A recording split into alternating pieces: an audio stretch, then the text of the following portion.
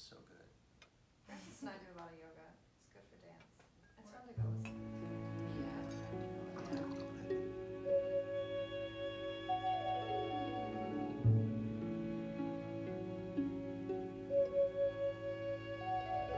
She isn't Frances. But then again, who isn't? Frances is as human as they come.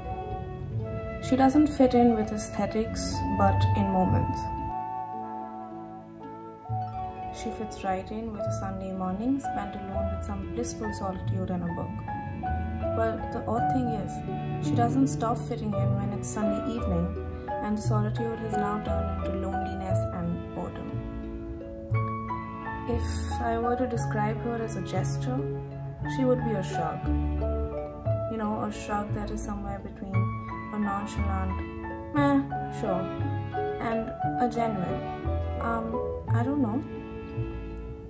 Frances doesn't romanticize her reality. She doesn't embrace awkwardness, or even make you embrace it. She is most definitely one to curate that awkwardness, but she doesn't fake confidence and preach its embracement. She's just, well, okay with it. She isn't trying to make you relate to her when she's clumsy or messy or annoying even. She doesn't want you to relate to her when she's apologizing, saying, "I'm not a real person yet." She isn't trying to be anything. She just is what she is, somewhere between exhilarated highs and clumsy lows. As I say these things about her, I'm only more reminded of how limited I am in my understanding of her. You know, she doesn't even want to be understood. I feel like I may be betraying her by making her sound like someone who wants to be written or spoken about.